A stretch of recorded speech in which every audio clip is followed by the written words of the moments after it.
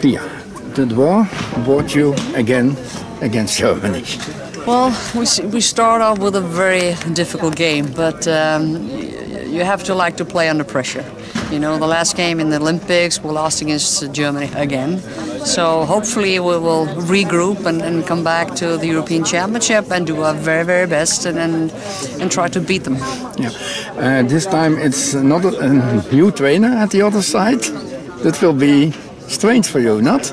Yeah, coaching against Sylvia Knight a couple of times. So now Steffi Jones, and that's interesting because every time you get a new coach, probably you will put a little bit of your style on the team, and so we need to do a great homework to make sure that we know how they, their weaknesses and strengths, of course. So yeah.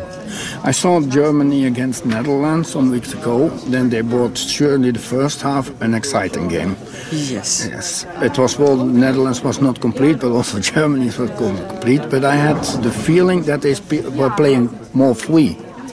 Well, if you look at, I watched the game, and I think, the goals they scored, beautiful goals in Germany, and we know that Germany, well, it's the best team in the world. Yeah. So in order to win, you have to be solid. We need to play a solid game and make sure we put away our chances. For some of your players, this would also be perhaps the last chance to take a trophy, and that should be important for the group, I guess. Yeah, that's something you probably, some of us we talk about now. It's now or never, that kind of style. And if you try to bring out the best performance and you do a little bit more, because we do have a pretty good confidence after the Olympics.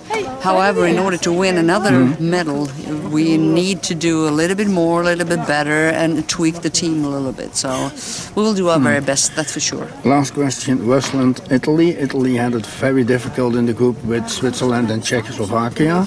Rusland was in the group of Germany. What do you know about those two teams? Well, I do know Italy. They've qualified for the European Championship many times. Sweden played them around 10, 11 times and been winning for the most part. We played against 2013.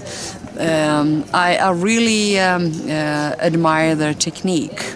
And also they are very good 1v1 and they can bring out a very tough game actually. Yeah. With Russia, we have only played against them 3 times.